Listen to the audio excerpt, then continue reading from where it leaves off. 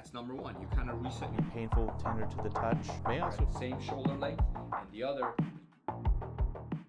Hey everybody, welcome back. This is episode 3.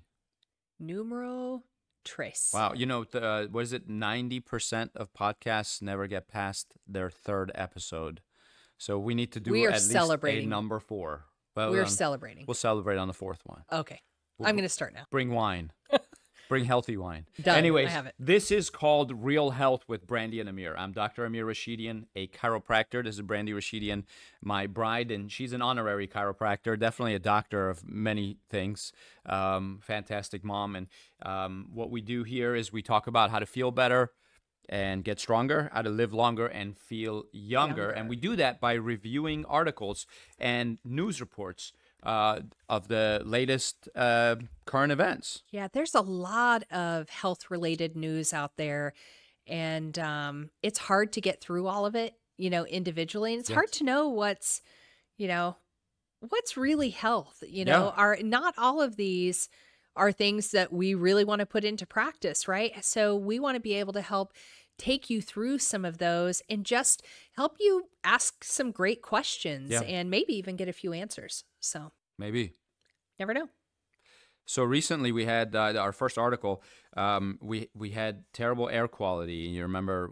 I remember specifically one day we came out. So we live on the side of a mountain, and so we're kind of high up. I remember I came out the door and literally smelled smoke. Oh yeah, it was amazing. It's because of the wildfires in Canada. So we're going to talk about air quality and how it affects you and what it's done. And so this article is from NPR. Staying safe in smoky air is particularly important for some people. Here's how. I would think it's important for all people.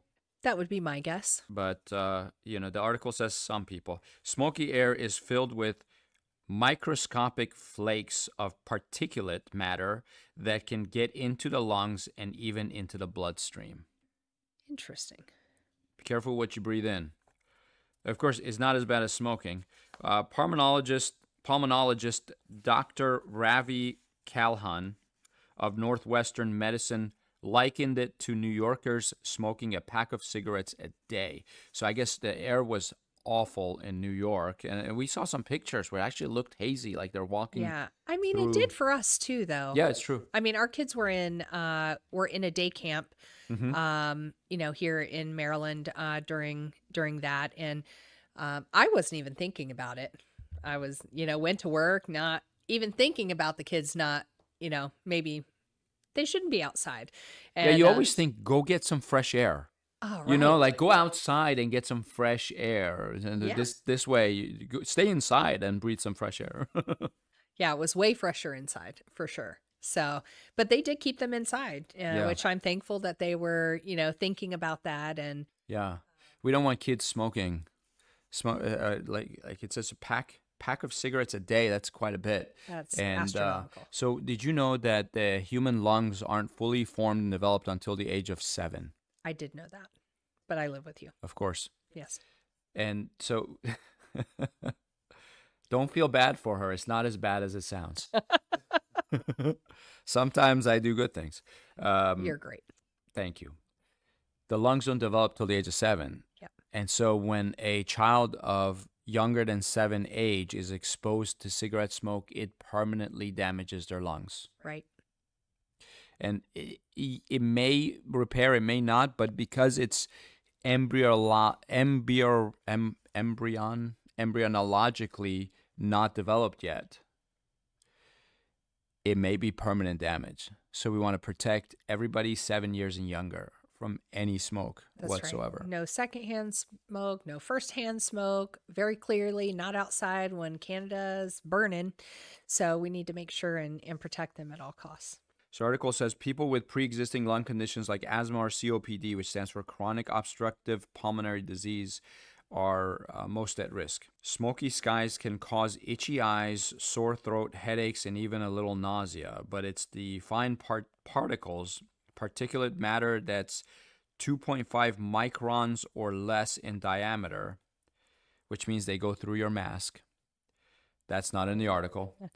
that are, gosh, masks are such a big topic. People are so Still. sensitive about masks.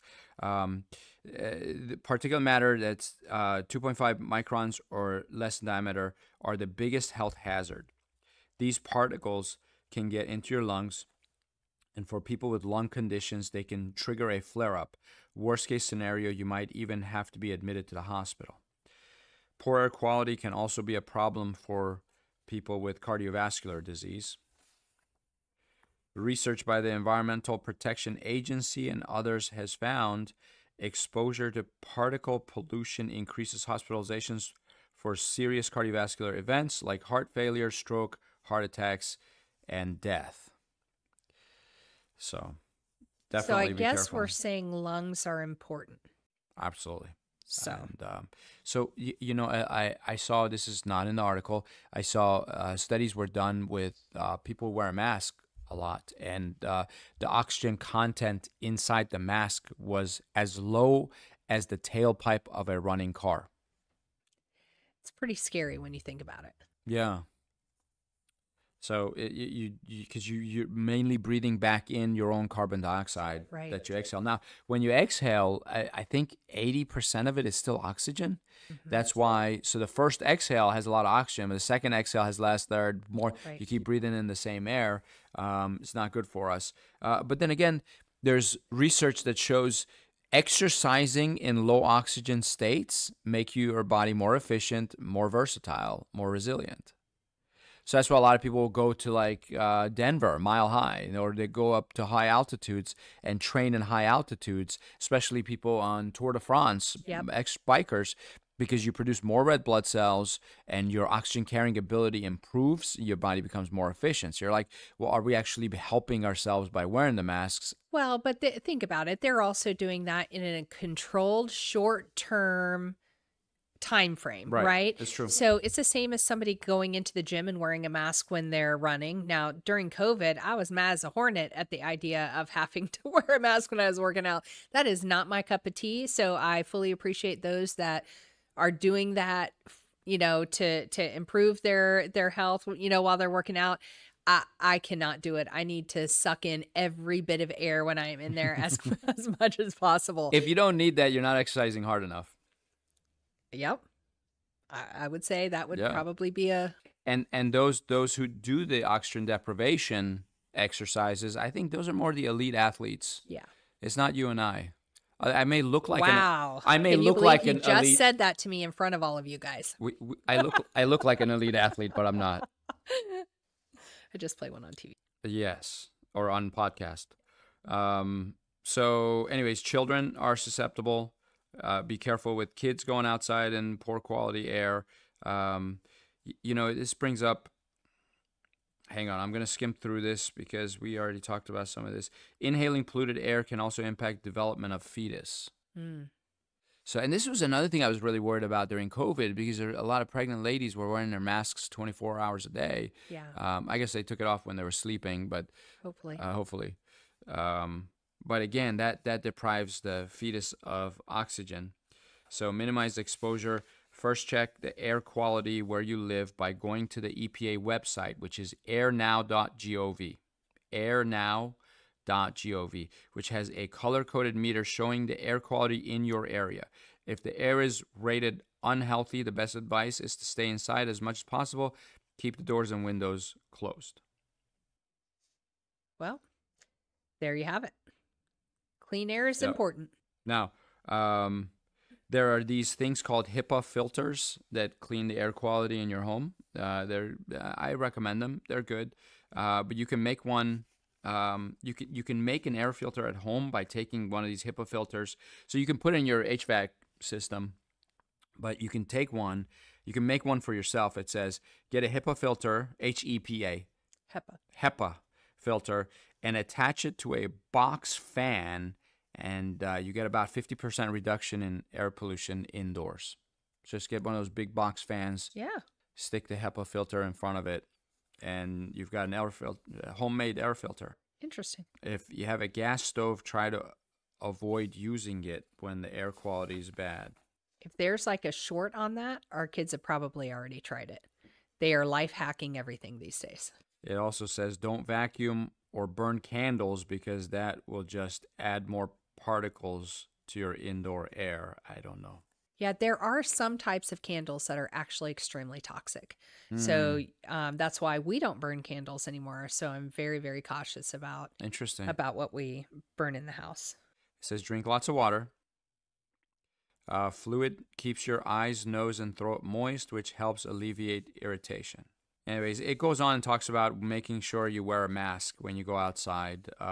Again, I'm not sure about the mask. I'm not going to take a stance one way or the other. Do your own research. If it makes you more comfortable, wear it. But I do know it does reduce oxygen.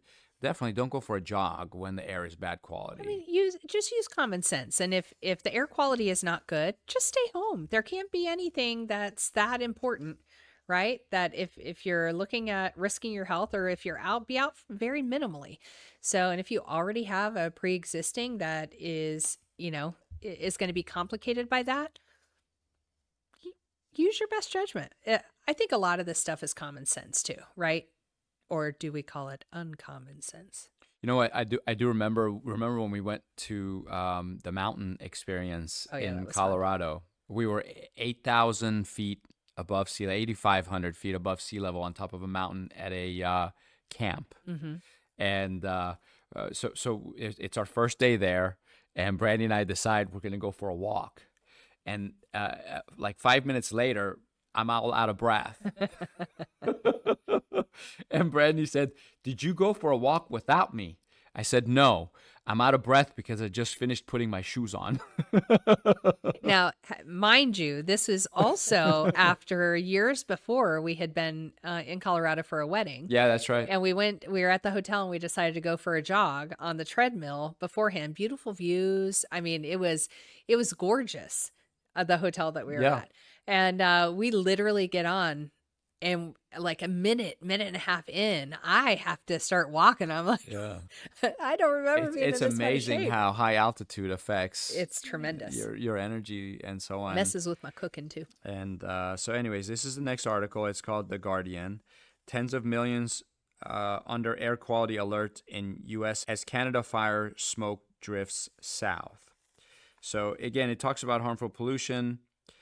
Talks about states, New York, Massachusetts, and Connecticut being the worst air. Public schools actually canceled outdoor activities. The wildfires in Canada. There are hundreds of those fires. But one thing it mentions is there are certain countries that just always have bad air. Mhm. So the city Delhi in India consistently ranks among the worst cities for air pollution. During the wildfires, it was ranked sixth worst. Wow. So that means there were some towns in Canada and U.S. that were worse. Wow. It says we have defenses in our upper airway to trap larger particles and prevent them from getting down into the lungs. These are sort of the right size to get past these defenses, so the ones that were in the polluted air. When those particles get down into the respiratory space, they cause the body to have an inflammatory reaction to them. So I think Gotcha. the reason I brought this up is because of that inflammatory reaction. The body can't be inflamed. The inflammatory response to a degree is normal. It's good. We want inflammation to go up and down throughout It's the a body. protective. Right. It's a good thing, but not when it's chronically elevated. Also, most people Yeah. are already inflamed. Stress inflames. Negative stress, getting upset inflames it as well. A 2021 study supported the National Oceanic and Atmospheric Association found that climate change has been the main driver of the increase in hot, dry fire weather in the western U.S.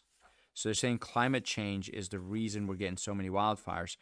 By 2090, global fires are expected to increase in intensity by up to 57% thanks to climate change, a United Nations report warned last year. So I think that's another reason I wanted to talk about this article, is because climate change, like masks, is one of those sensitive issues. Yeah. Because it's one of those things where there's evidence on both sides. There's so many experts who say, no, climate is supposed to cycle, and you're going to have heat and you're going to have cold, and it's going to fluctuate, and you go through these cycles. The Arctic ice will melt, but it'll grow back. It'll refreeze and Refreeze. it'll melt again. We're going to have these cycles, and we don't have anything to worry about. The experts, one thing they do agree is that it's not fossil fuels that make the air worse or climate change worse. It's actually people and animals, which is why a certain famous person in a 2010 TED Talk said we need to reduce the Earth's population by 1/3. I won't mention who that was because I don't want us to get canceled. Right.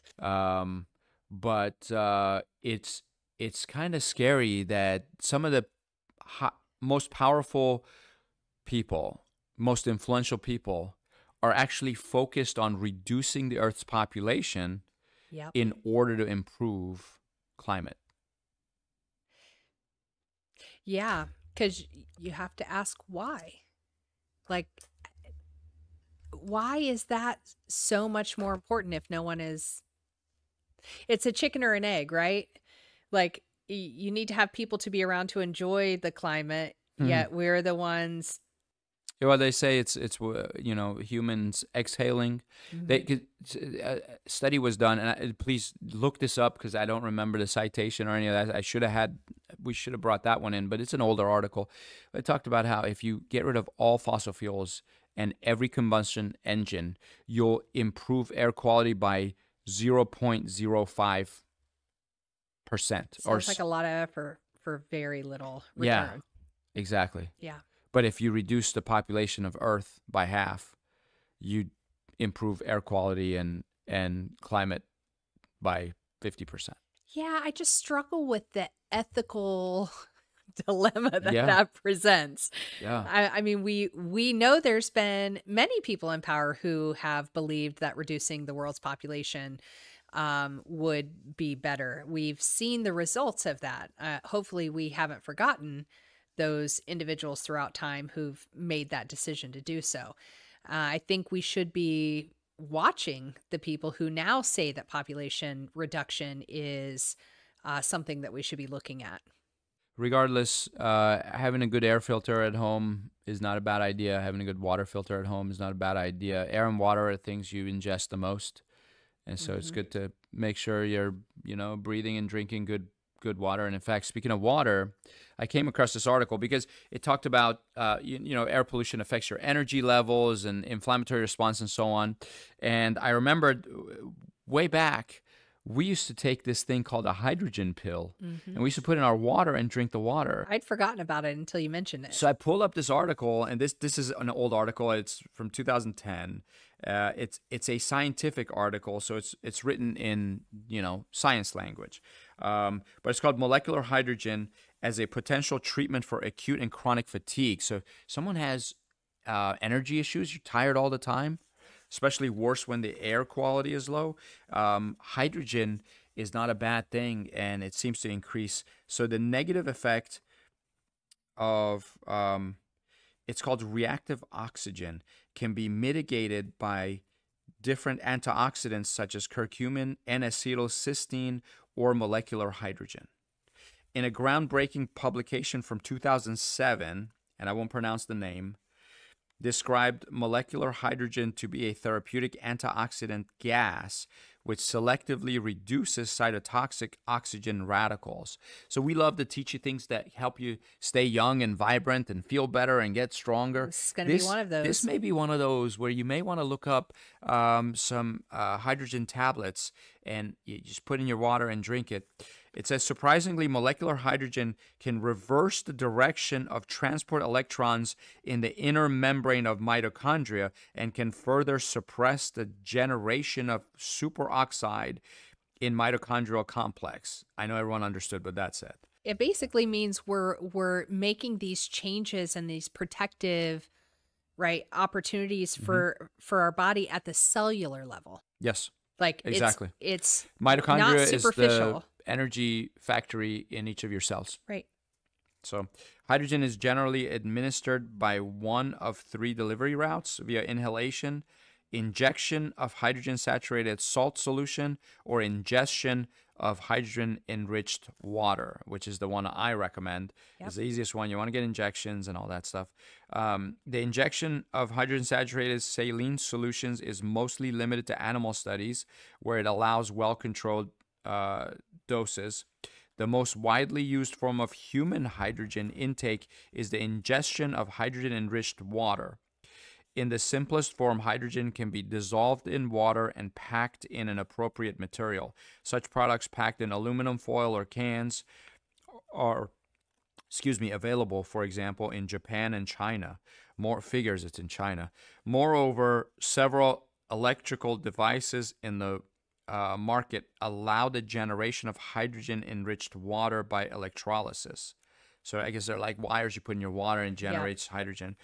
When using this method, the material used to produce the electrodes and the purity of the water are critical factors to avoid, because you don't want to get toxic metals in your water. Right. Unwanted, potentially toxic chemical byproducts. Additionally, tablets are available, that's what I recommend, which mostly combine a small amount of metallic magnesium and a water-soluble acid such as malic acid, tartaric acid, and adipic acid. The reaction of the metal with the acids generates hydrogen when disintegrated in water. Yep. So you just take 16 ounces of water, throw your tablet in there, and you do need to drink it right away, though. It's not something you can let sit. You can't let it sit. Exactly. Yeah. Drink the whole thing right away. 16 ounces. It's hard to drink 16 ounces in one sitting. It's not an easy task. But you'll get good at it. In a double-blind, placebo-controlled clinical study, participants underwent exercises after drinking hydrogen-enriched water. This is what I really liked. Effects were determined in an untrained group in which mild exercises began 30 minutes after consumption of 500 milliliters of hydrogen-enriched water.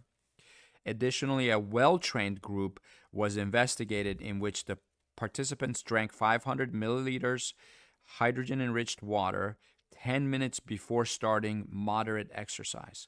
For the first group, a significant reduction of psychometric fatigue was determined. For the second group, an improvement of maximal oxygen consumption, which is VO2 max, was observed. So the first group, psychometric means like they said, well, I'm not tired. Right. But they would have been tired at that time. Right. And then the VO2 max is how much oxygen are you actually absorbing and using in your body, and that increased in the more advanced athletic group. Another study in 10 male soccer players with hydrogen-enriched water showed reduced blood lactate levels and alleviation of muscle fatigue. So the muscles didn't get tired. That's impressive. When they drank this hydrogen water. So does that sound like something we could all use? And by the way, it is odorless and tasteless. So that's right. It tastes just like water. An animal study reported not only anti-fatigue effects of drinking hydrogen-enriched water, but also lower nitrous oxide concentrations in serum, reduction of blood glucose and lactate levels, as well as decreased levels of pro-inflammatory cytokines in serum. So reduced blood sugar, reduced lactic acid in your muscles, and reduced inflammation. Yeah, so not too bad. And let's go ahead and just mention like what lactic acid is in case somebody doesn't know. Lactic acid builds up in your muscle when you exercise. So if you sprint, as fast as you can, within 10 seconds, you've got lactic acid built up. If you're doing a slow jog, it builds up a lot slower. It also contributes to how sore you are. Your muscles are sore. So that legs workout you put me through last weekend where I couldn't walk for 2 days, that's because of the lactic acid buildup, correct? Yes. Partially. That's how I get revenge. Make her work out. Make her work out. Well, you guys can come work out with me sometime. Molecular hydrogen is safe and is an authorized food additive according to the regulations of the European Commission. Hydrox and hydrolyox are gas mixtures for deep sea divers. In several publications, the beneficial effects of hydrogen in cases of fatigue have been shown.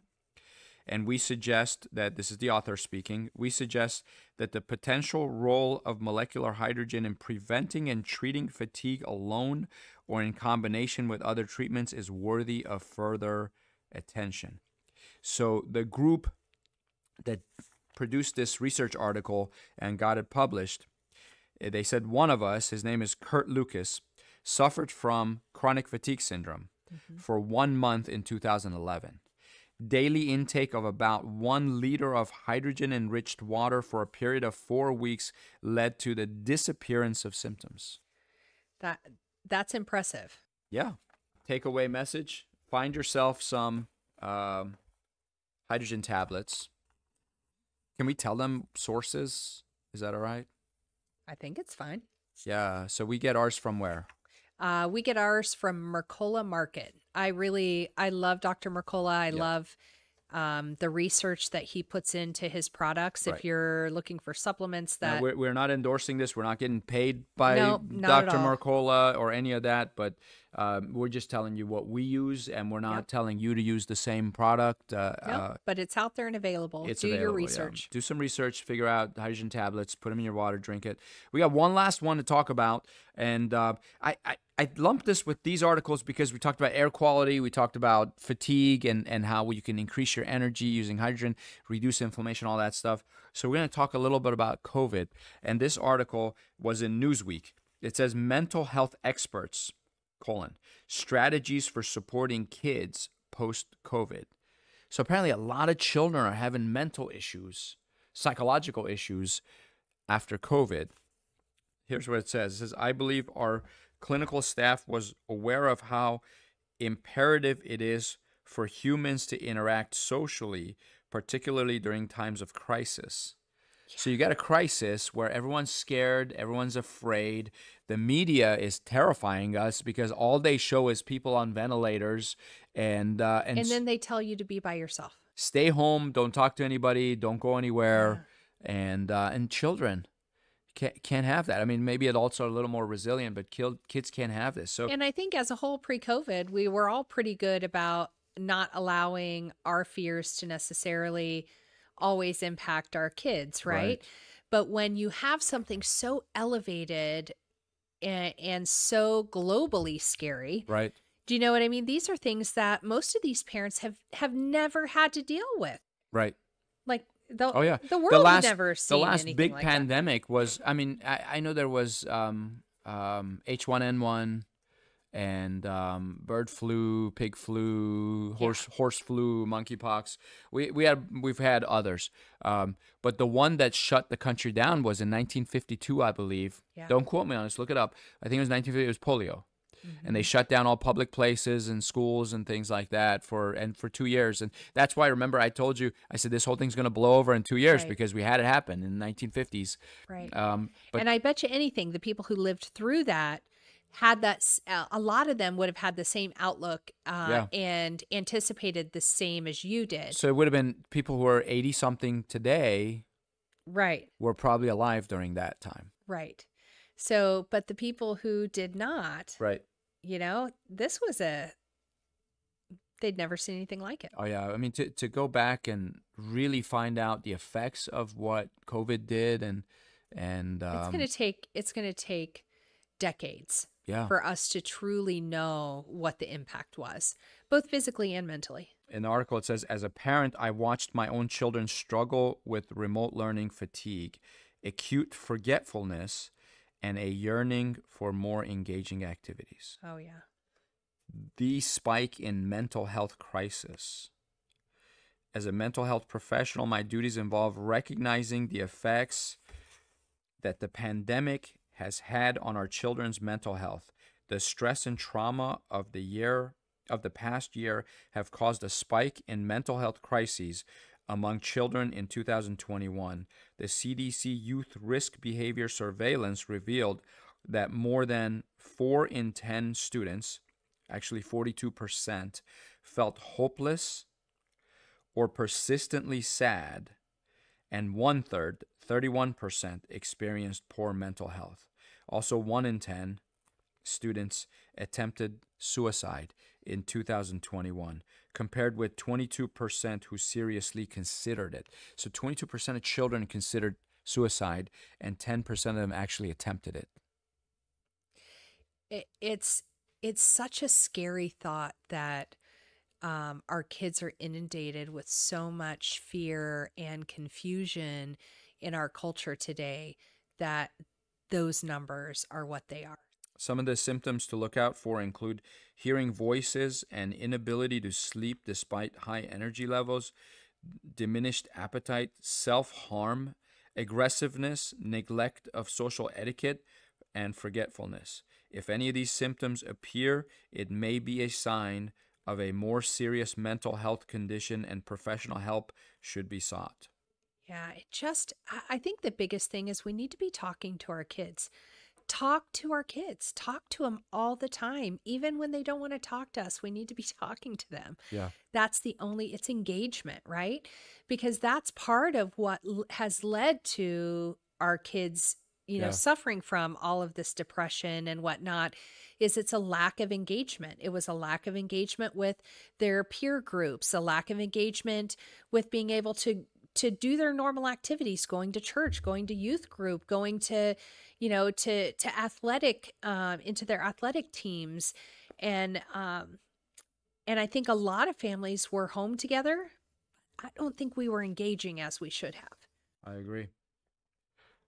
Well, I would recommend everybody be very proactive. Yeah. Pay attention to your kids. Get curious. Yeah. Find out what they're doing. They spend a lot of time alone in the room, shutting the door. Find out what they're doing. Let's get them engaged, get them involved in activities.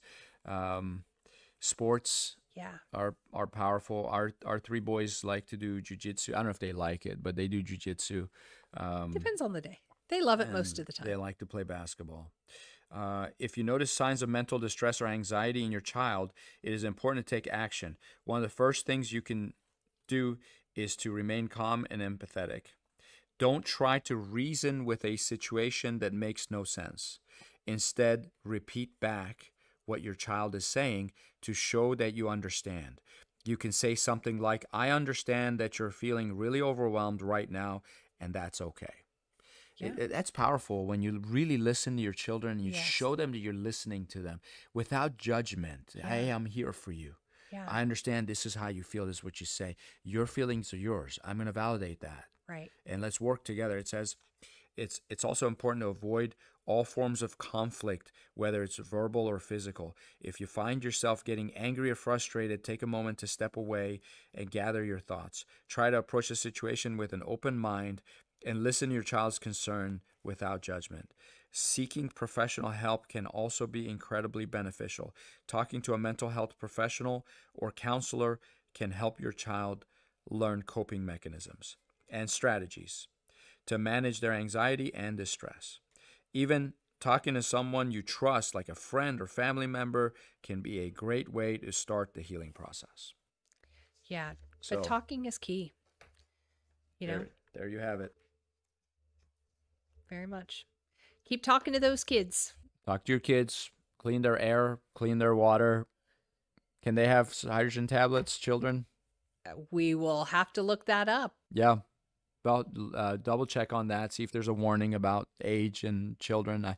I doubt it, but let's make sure you're careful. So I think we did a good job today. We talked about some valid, important current events. Yep. Some good information there. What do you want our audience to do? I would like you to share this out. Invite some friends to listen in. Yeah. You have topics that you want us to go over, or articles that you found. Shoot us a message. Yeah. Comment. Yeah. Let us know. So we would love to subscribe. Hit the notify button so that when the next episode comes up, you can hear it. And if we do one more, we have beat 90% of podcasts out there. It'll be our episode 4. So that's exciting. Great job. Good show. And please tune in next time. Take care. Thanks so much. Bye-bye.